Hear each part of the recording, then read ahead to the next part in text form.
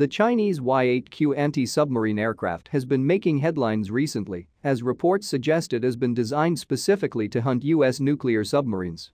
This advanced aircraft is equipped with state-of-the-art technology, including sonar detection equipment and other advanced sensors.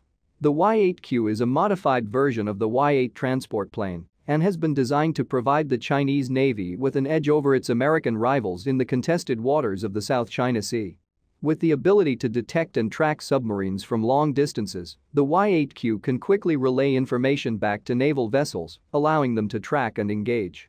While the Chinese government has not officially confirmed the Y-8Q's anti-submarine capabilities, analysts believe that it is part of a larger strategy to challenge U.S. military dominance in the region. The South China Sea is one of the most heavily contested areas in the world.